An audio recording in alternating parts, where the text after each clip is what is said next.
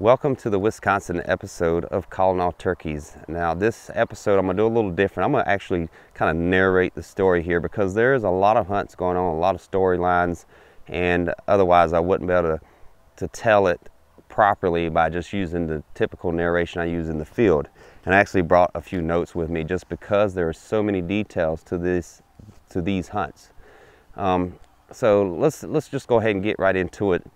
My first hunt was in late April, about April 27th, and I hunt a lot of public land in Wisconsin, so there are a lot of tracts of land that I could potentially go to, and so a lot of times I get confused in my mind as to which one I want to go to. There's so many good spots, and so I started the day just kind of hopping around different ones and trying to get on birds, and because there was rain in the area, there was some patches of rain passing through. I was kind of trying to avoid those hopping around. Well, later in the day, the rain was headed my way, and it was going to set in and be in for the rest of the night. And so I knew I only had about 30 or 45 minutes to hunt. So I went to a tract of land that Garrett Prawl and I hunted last year. We went in there, and after calling for a while, finally struck up a bird, and he eventually came into the call, and Garrett was able to take the bird. Prior to this year, the only way you could really access this property was from the south end.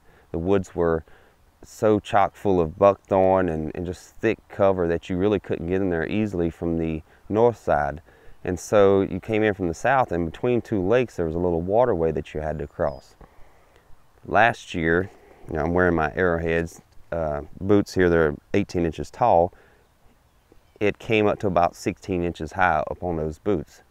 Well, this year I went in there, and first couple steps into the water, and it came over my boots and filled my boots full of water. Get in the shower.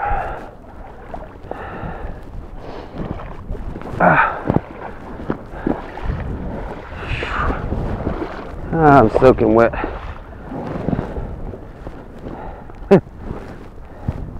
I better kill a freaking turkey. I know that. My legs are freezing now. It's amazing how deep it is. Bad thing is I had to go right back through it.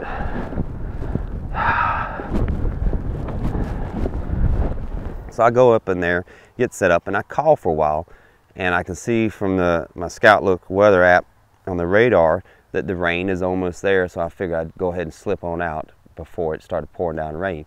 But before I did that, I peeked over a little hedgerow into the private land. I could see through the little holes in the cover into that cornfield, and I spotted two hens and a strutter.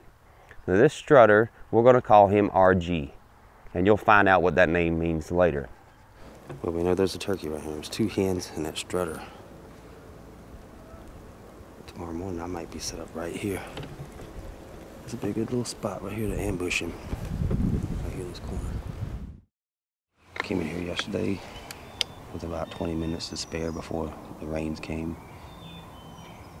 Just did some calling, trying to get a bird to gobble, see what was out here.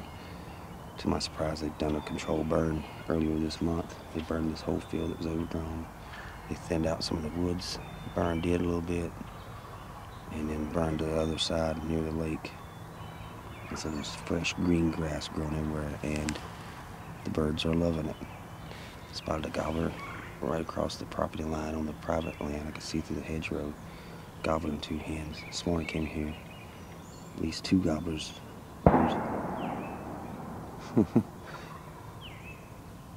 Two gobblers roosted down there. I was going to say there was one across the road, but it sounds like he just got shot. We'll work this one down here. Hopefully we can bring him in, and we can hear a boom as well.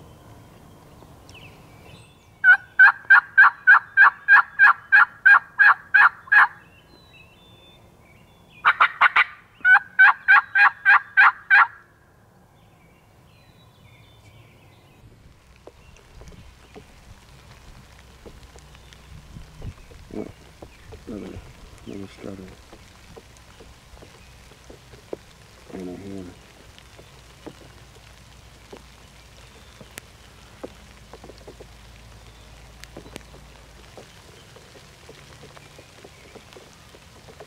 There's that two hens.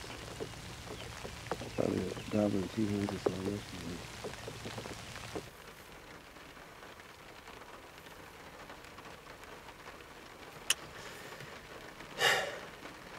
Yeah, it sucks. Judging by the radar, I've got about, I don't know, probably 2 hours before this rain passes. Today's probably my last day that I'll get to hunt for at least maybe 3 or 4 days. And it really sucks because we had birds in there this morning. 3, maybe 4 gobblers in there. One lightly got shot across the road. There's some public over there and some private mixed together. Sounded like he was on the private from the direction and distance. It sounded like he was gobbling from.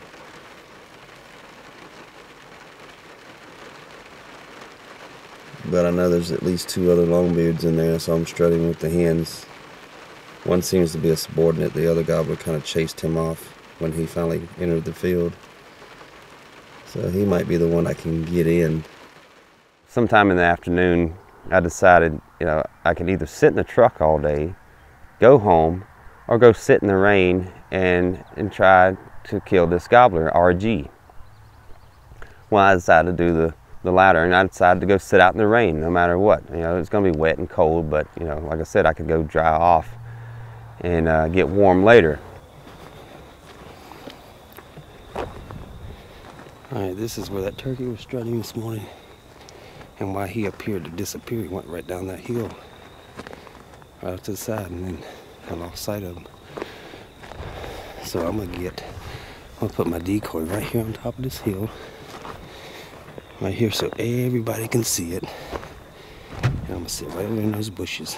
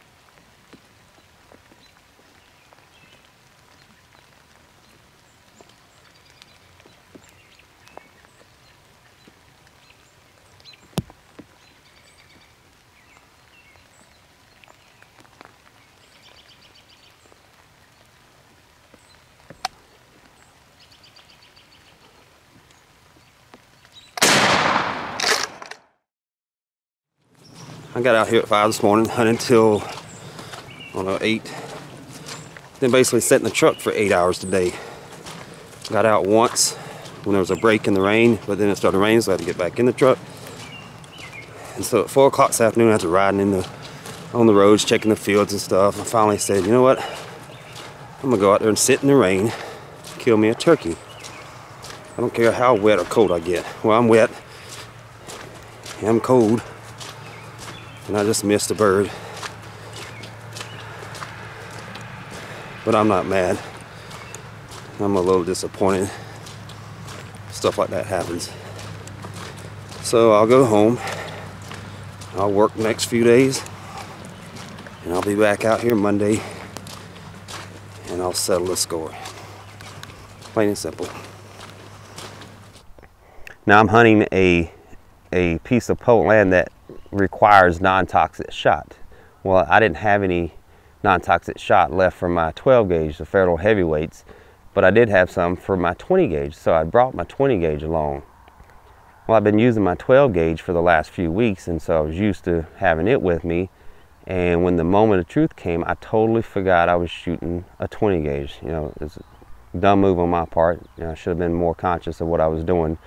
But thinking I had my 12, I figured the bird was in range, and it didn't look like he was going to come any closer, so I decided to take a shot. Well, as you can see, I cleanly missed this bird, and I actually watched him rejoin the hens as they went down the hillside and up the field, and they went to roost at the other end of the field. This is where RG got his name, because I missed him, and I wasn't mad at him, I guess. I was mad at myself for making a boneheaded move and not realizing what gun I had with me and its range. I would have never taken that shot had I been thinking clearly and knew that I had my 20 with me. Luckily, the bird wasn't hurt, and I would get to hunt him again. So we started calling him the redemption gobbler, because I wanted to get redemption, not at him, but redeem myself for making a stupid move by, you know, forgetting that I had a 20 gauge with me. I hunted him a few times, but he was always one step ahead of me. He was, you know, either roosting on one side of the field when I got in the morning. You know, I'd go set up on that side the next time, and he'd roost on the other end. He'd come out, he'd see my decoys, he would, you know, kind of strut to him, and he would just skirt me. And so I decided to kind of abandon him temporarily, I guess, for a lack of a better term. I had Joe Slaton coming in town. Now, Joe Slaton, he's my buddy from Linden, California. He's also the 2015 Grand National Gobbling Division champion. He was headed into town to hunt Minnesota and Wisconsin, trying to get a bird in each state. Well, the day before he arrived, I kind of talked to Joe, and I told him, I said, we got a gobbler across the road that we're going to hunt. I said, so I'm going to go across the other side of the road and hunt over there. I was basically saving RG for Joe, and I was going to go after an easier bird. So yesterday I hunted across the road, and that bird gave me a slip.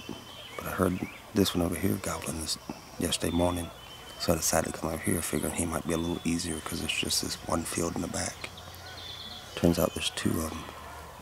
There are some hens, so I got some competition, but I believe I got a chance though, because I figure they'll come out here. It's a low spot, you can't see it from the road. Turkeys like to hang out in little low spots in fields where they can't be seen by the road. And so far, I like what I'm hearing.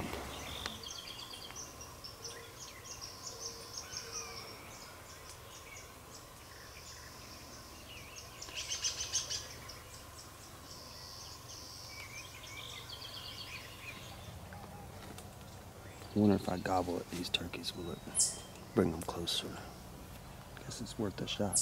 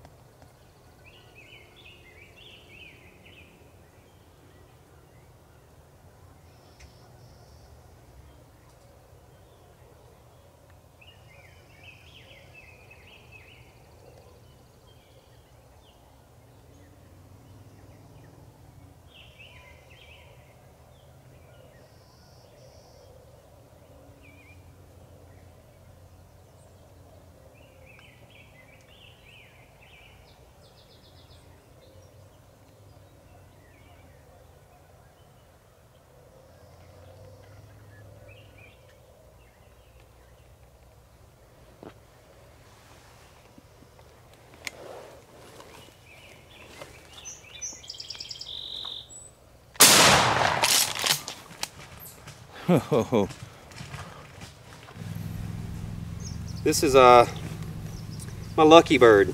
Not so much lucky for him, but lucky for me. Came in here yesterday and hunted across the road. It's public land, and that bird was being hard-headed and wouldn't work for me. But I heard one over here gobbling, so I said this morning I'm gonna come over here and work this bird. And it took some doing, a lot of calling. Had a Jake come in and a hen come in, and he was still over there gobbling. So I threw some gobbles at him, and I don't know if that is what finally broke him, but it wasn't long, and he come into the field and gave me a shot. Joe Slaton and myself, we just got to a piece of public land. We're gonna creep up to this field that I see gobblers in with hens sometimes.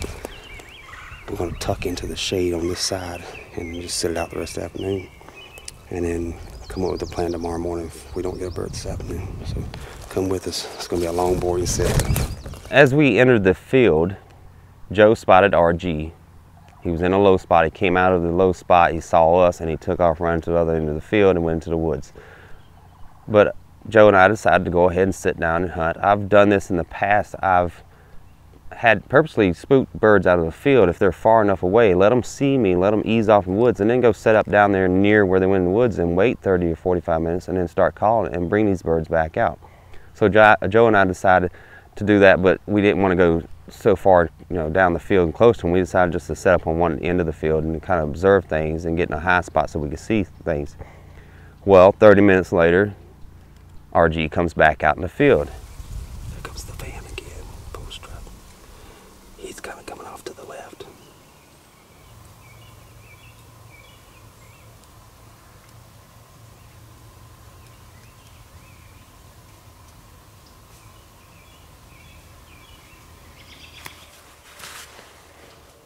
Old Gobbler gave us the slip.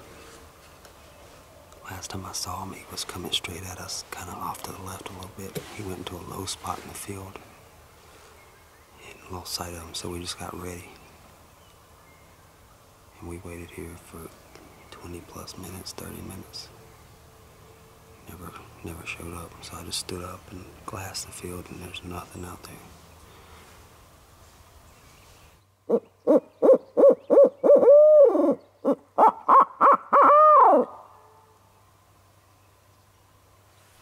I think the crows helped trigger that gobble. Well, we know where he's at. Yeah. So he's either gonna roost, well, he's probably gonna roost here. There's no trees really suitable in that private land. So he ain't gonna roost down there. No. So he'll roost somewhere in this vicinity, I believe. There's, like I said, on that, if you cross that fence, there's a little group of trees, but they're all scrub. There's nothing like this. So RG did it to us again. This bird is becoming a thorn in our sides, I guess. Well, Joe knows the story. I told him, why he was there, about the miss and all my run-ins with RG. And now Joe's experienced RG firsthand. But we're gonna give him another go. RG roosts in the woods before we leave. We know where he's at, so we decided to come in the next morning and give him one more shot, one more chance. Joe's gonna try and get this bird. Next morning we get set up. RG is in the woods gobbling. He pitches down in the woods. He enters the field, but he goes away from us to the other end of the field and starts strutting. Eventually he starts working our way, but he gets to the point where he came out into the field, and that's where he goes right back into the woods. And he gobbles in the woods, going right by us, and then eventually beyond us, headed towards the private land. So at this point, Joe's like, forget this bird, let's go somewhere else. Joe's kind of decided like me this bird is, we're spending way too much time on this bird, in other words. Well, Joe and I head south, and we're trying to hunt a few spots, other public tracks. But again, the rains come. And so we've got, a hunt planned with Randy Dumais out in eastern Wisconsin, out near Sheboygan. And so we decided, since it's rain, let's go ahead and make the 5-hour drive over there, and hopefully we can find some birds that are, a little easier to work to the call. We go in there the next morning and they're gobbling pretty good, but they're all on the neighbor's property pretty far off, and that's where they stay. So we decided to abandon that hunt and head off to some public land. Now we were walking on this public land, we were walking and calling, and finally we strike a bird.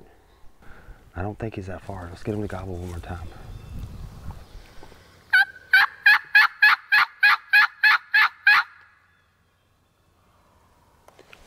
There's a big field. He's right over the hill. There's a big field right there. So Let's go.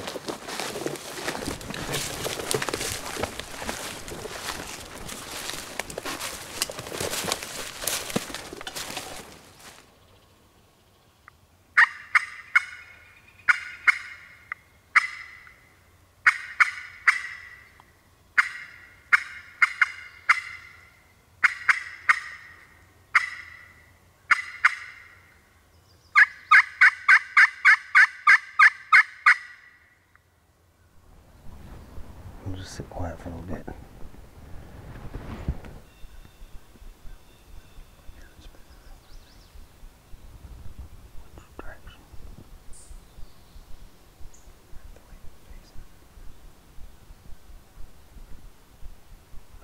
think I see something moving. I need to stare at it for a little bit. I saw a flicker.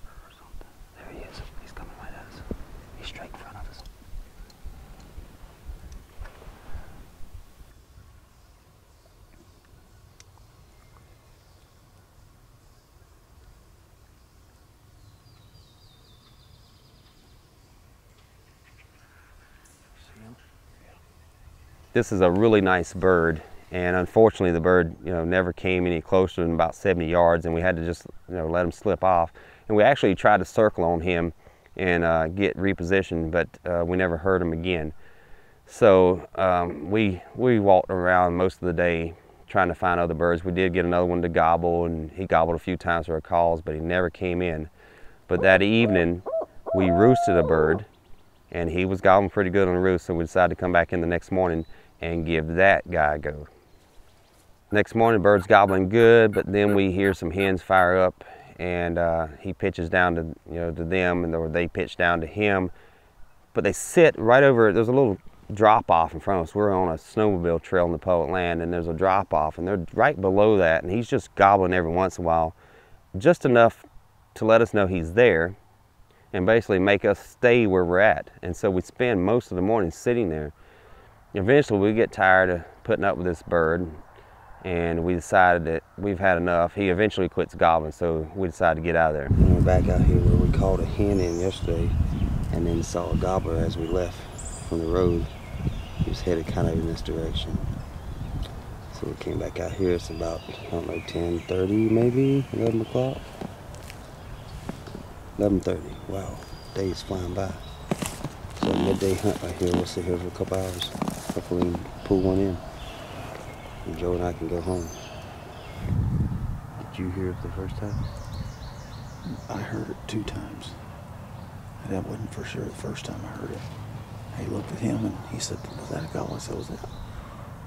Then I called again and he gobbled back. We both said, "Yeah, that's it."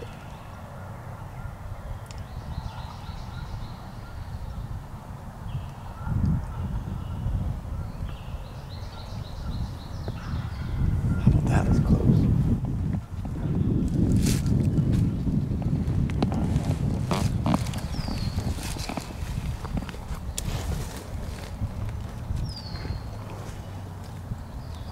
Where does it come from? Off to the left. Straight. Okay. That wasn't far at all.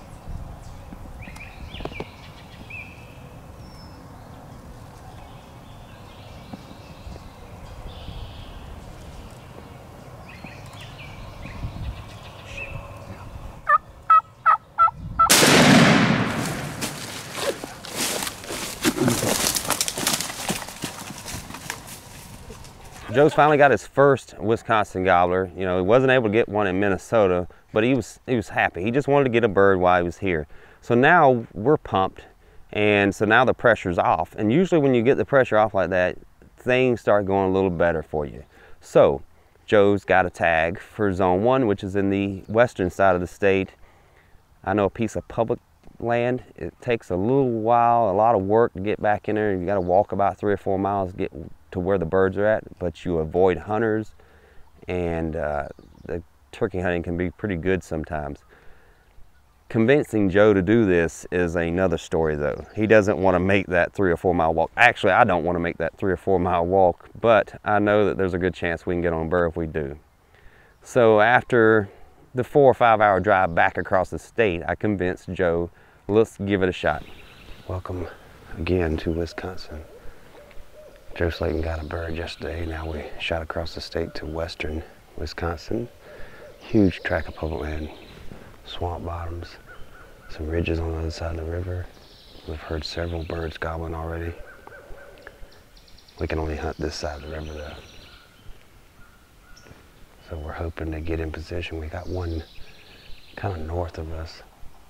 I'm not sure which side of the river he's on, but we're gonna give it a go. We're a few miles back in here. We're just gonna walk around, try to locate a bird. Hopefully bring him on in for Joe to get another bird here in Wisconsin.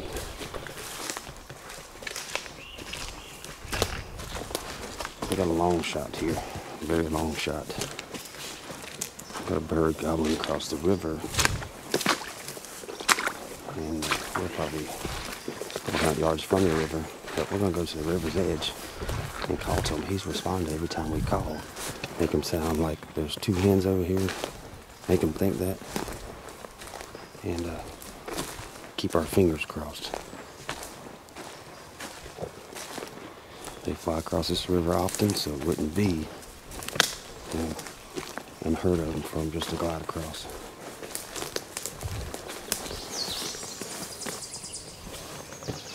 We'll sit right here and watch and listen for a little bit. That's an island in front of us. The main body of the river is on the other side of the island. He may be on that island. Slowpoke Joe comes on.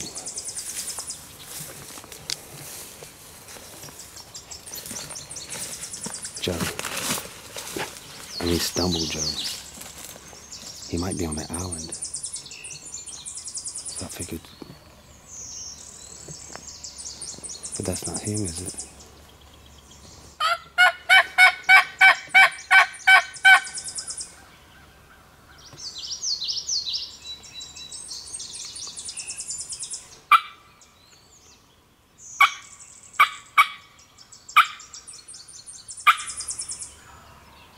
He's in the woods. You're going to have to stand here behind this tree and shoot him as he pitches across. I'll wait till he lands. Get right over here, Joe. Right here. I hate situations like this, though. I mean, even if you can get him a pitch across, how you going to shoot him in this mess? He can't even stick his head above these ferns.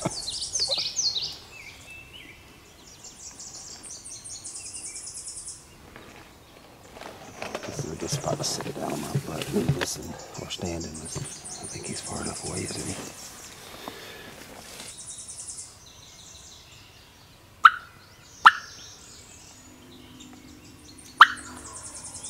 Holy smokes, he's coming.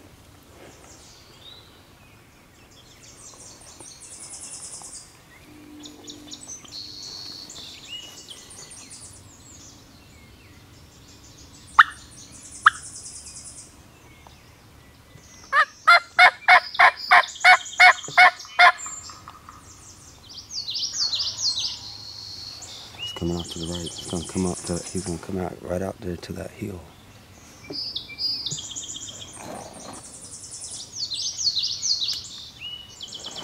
I just heard spit drop. No way. I swear.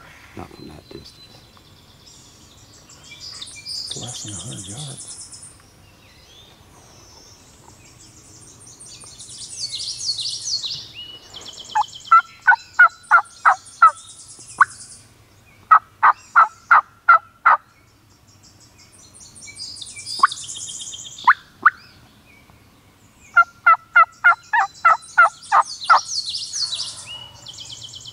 Sure it's the same one. Sounds like he's farther to the left now. It does sound like he's to the left. Maybe he's trying to find his way through there. Exactly.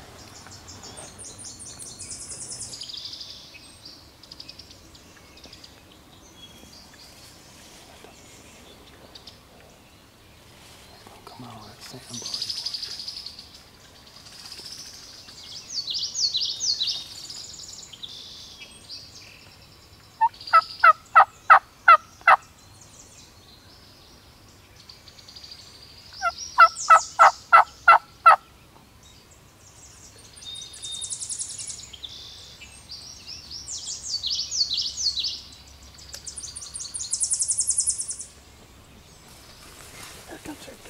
Where's he at?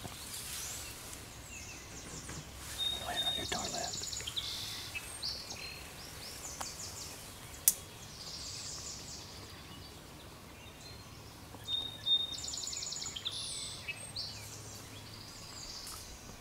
There he is. It's right where your gun's pointing. Right where your gun's pointing.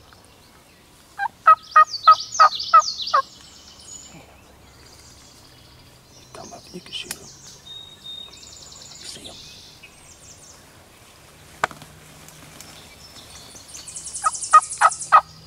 Right where your gun's pointing is where he's at. He was right down that bank. And he walked right by us. Should have came up right then and shot him. When as soon as he flew, I should have stood. Do you believe that? Caught that bird right across the river. He passed by us at 15 yards or less, but we couldn't see him with the ferns. What we're gonna do is be real quiet, let him fade away, get in position to call him back. Because we're just gonna bust him if we try to do it right here.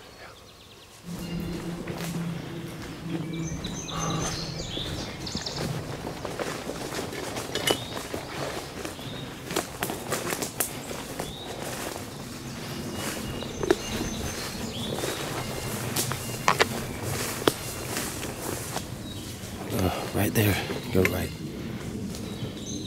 Right there. We'll be 100 yards or so from him. He's right over there. Yeah, we're gonna come around. Yeah, we can get right across. That water doesn't go far, it's just a pond.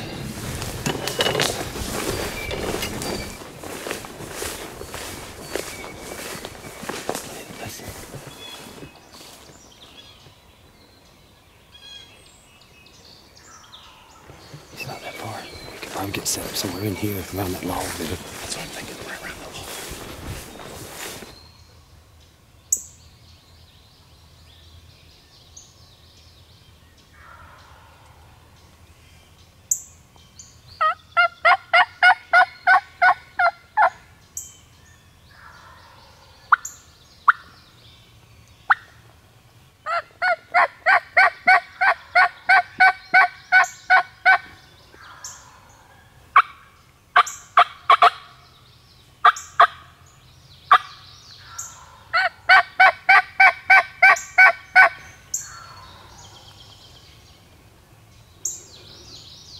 Join in to make 2 hens, or you just want to do just the 1? That's all he's getting. Huh? That's all he's getting. Okay.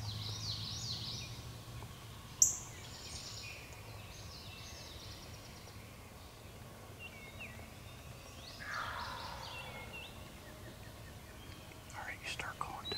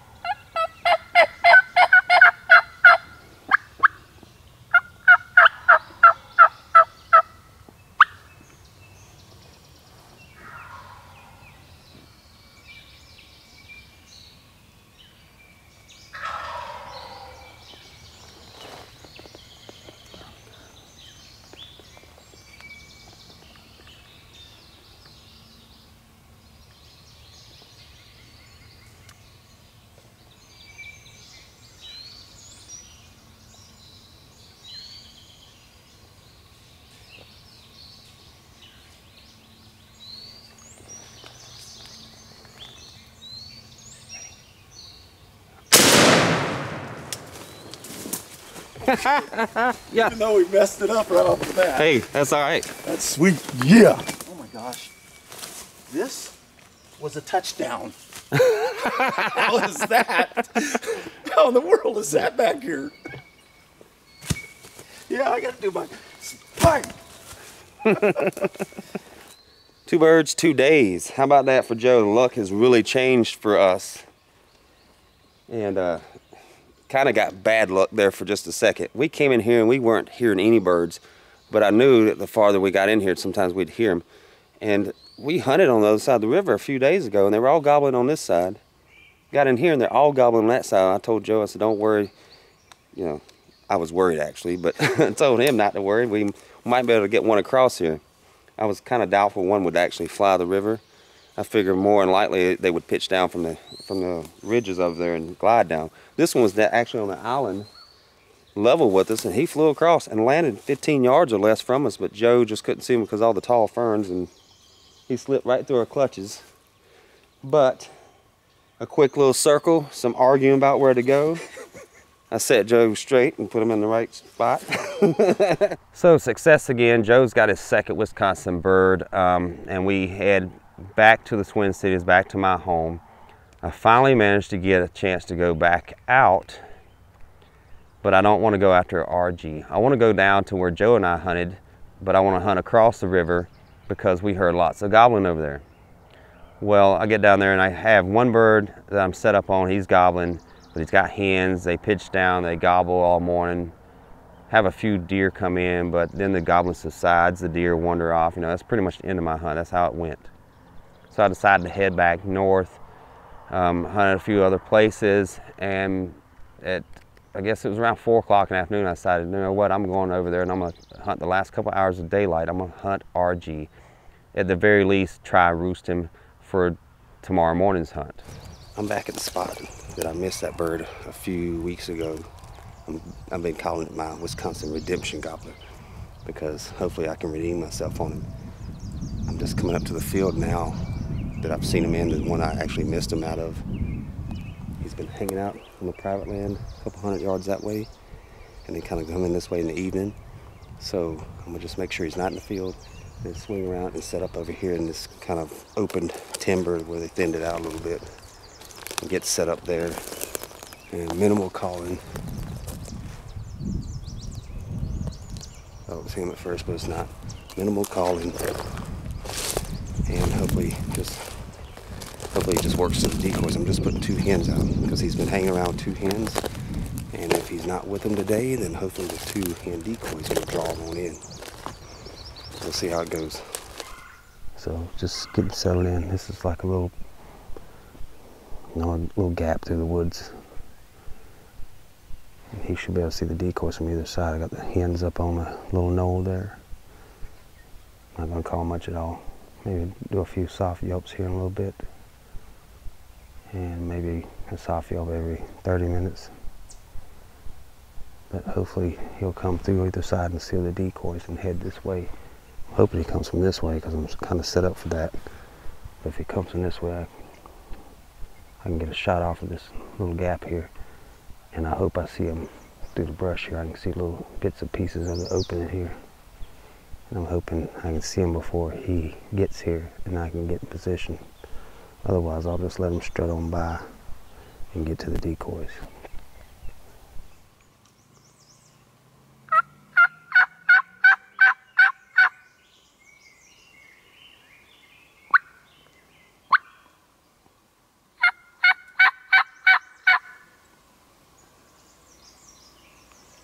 Turkey just gobbled.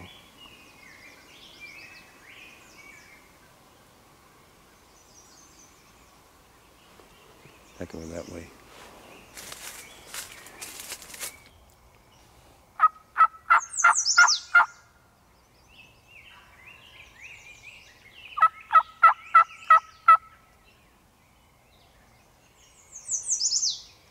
It's not that far away. I barely yelped and he can't hear me.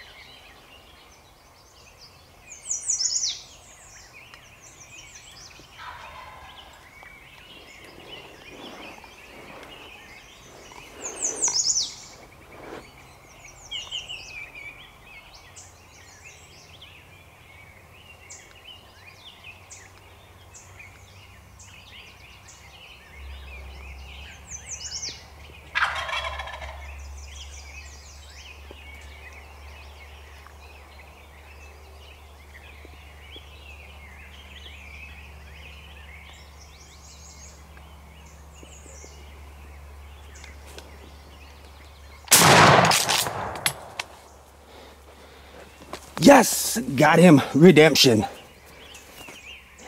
I think that was the trick. Get away from the field, get over here.